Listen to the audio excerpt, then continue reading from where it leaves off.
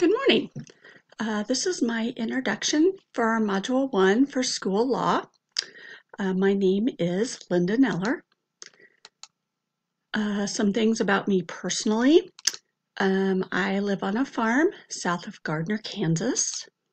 I have been married to my husband Russ for 30 years this summer, actually in 1 month, and he is a farmer. I have a son, Wally, who is 23 years old. He played baseball growing up and all through college. He just graduated in May. He is now doing baseball lessons, baseball camps, and coaching. My daughter Nikki is 17 and she will be a high school senior next year. So her and I will both be graduating at the same time, me with my master's and her with her high school degree.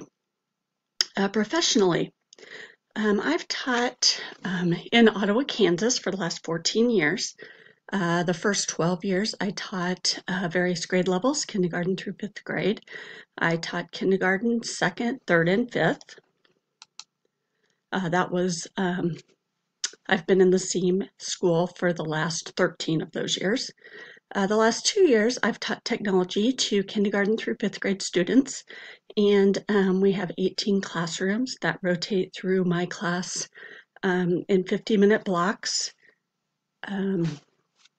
Every 4 days I see students, and then I also teach an enrichment block each day. During those times I teach Google Apps for Education, coding using both computers and Littlebits coding kits. I teach keyboarding at all those levels, and STEM. Administration support. We have a lot of support. We have a great principal.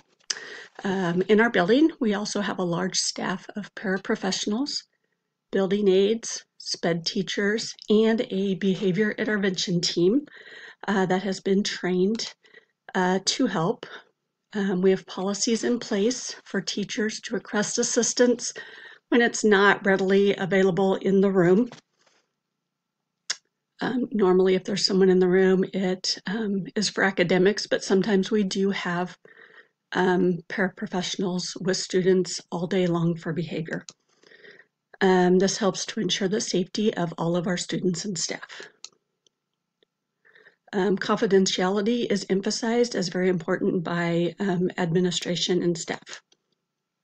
My personal knowledge of school law. I know that it's my responsibility to ensure that all the students are safe from themselves and others. I know that we are not to share information about individual students with others who are not directly involved with the student in some way. I plan to learn more.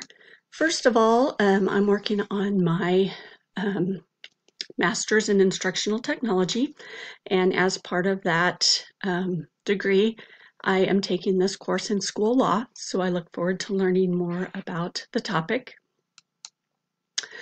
I keep myself up to date on board policy by reading the minutes each month and knowing what they are voting on and proposing at those meetings. I can stay current on state policies by utilizing the state website, going to professional development opportunities, staff meetings where administration is talking about policies.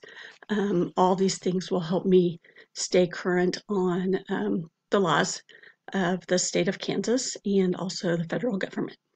I look forward to learning more with all of you. Thank you for listening.